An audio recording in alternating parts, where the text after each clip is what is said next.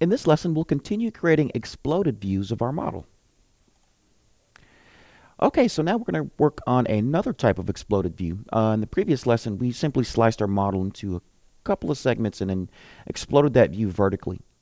But there's also an easier and quicker way, believe it or not, to explode this model with all the building elements and also creating line paths that go back to its original position. So let's see if we can get that process going with our roof.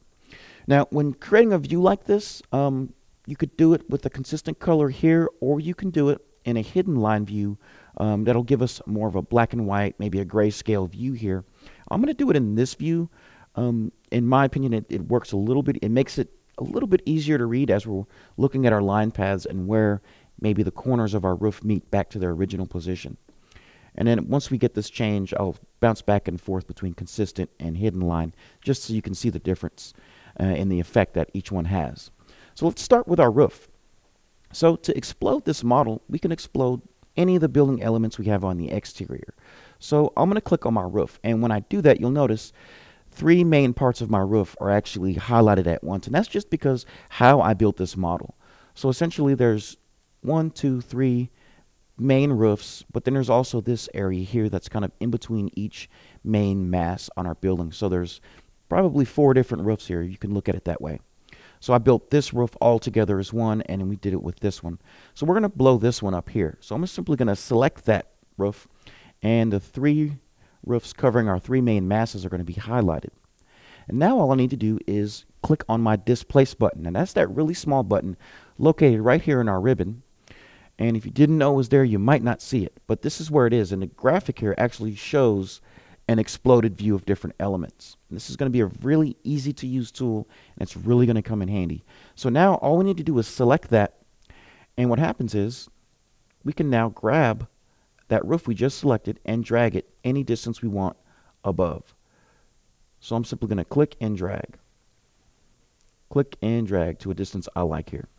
Now, in order to make this a lot easier to read, I'm going to want to have some line paths that go from each corner of my roof back to the corner where it meets my walls to this original position.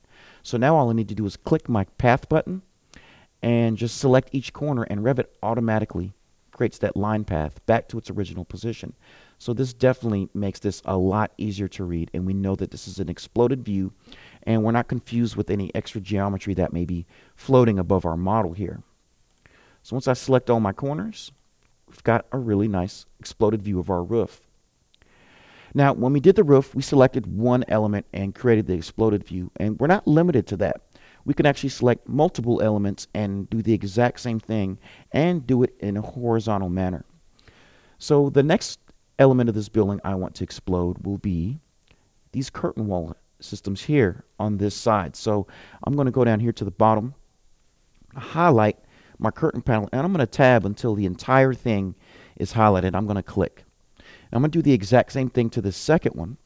I'm going to tab until its entire system is highlighted, but then I'm going to hold Control to make sure I can select multiple. So now I have 1, 2 panels set. Now we're going to take the same approach to get this third curtain wall system in place. So again, I'm going to highlight it.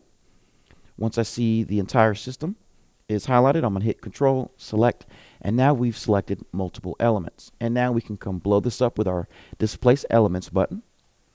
And now it's just a matter of clicking and dragging out of the way, making it visible so we can now see inside that model. And then we'll really quickly add our line paths back to those original positions for our corners here. So we'll click, and you can see how easy this is. And this is a lot easier than what we did in the previous lesson. There's a lot less steps, but I think this one's really powerful, and both have their benefits. So I'm going to finish out this view here, and I'm going to scroll out. Now the good thing about creating an exploded view like this is we're not stuck with this particular perspective or this view. I can actually keep orbiting around to where I can get a better glimpse of my model or creating a better view. So we have some flexibility there as far as our view. We can also bounce around between maybe a hidden line view and also our consistent color view to see how this works graphically and if it's going to be powerful and if it reads easy to the people who are going to actually be looking at this presentation. So let's see what happens if we change our graphic display here to maybe consistent color. So this works just as well, but it's easy to get lost in some of the line work and the color going on in here. And for exploded view, I like to kind of go with the hidden line view. So this is another quick and easy way to create a really nice and powerful exploded view that gives people who are going to be viewing this presentation a glimpse inside of our model and how each space relates to each other with materials and also vertically throughout the entire model.